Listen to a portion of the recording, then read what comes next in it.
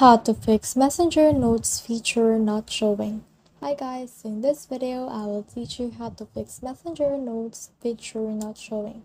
So if you want to learn how it's done, just watch this video until the very end. It's just really quick and simple, so let's go. So to do that, what we need to do is, for example, you don't have this page right here.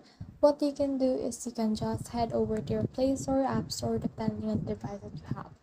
So if you're on your Android, you can head over to your Play Store, but if you're in iOS, you can head over to your App Store.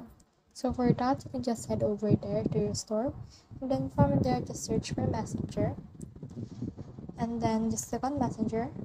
And if you can't see an update, then that means that your Messenger app is already updated. Just click on that update button and you can just update your app. Now the next thing that I recommend you to do is to head over and try to clear the cache. So just long press Messenger, click on app info, and then from in there just click on storage usage, and then in here you can see the cache. So click on clear cache.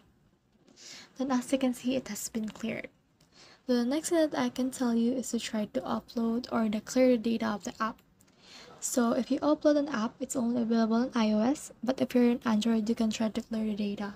So click on clear data right here, and then click on OK in order to clear the data. So that should be able to reset your Messenger, and then you can log in on your Messenger account to try if this works. So that's the whole process. I hope this video helped you to fix Messenger Notes feature not showing. If you have comments, comment them down below and we'll try our best to answer them. Thanks!